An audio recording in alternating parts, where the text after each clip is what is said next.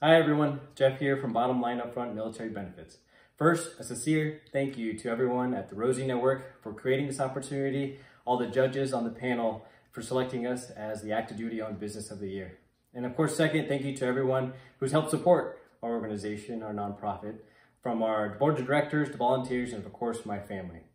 And lastly, please follow us as we continue to help all military families realize, utilize, and optimize their benefits.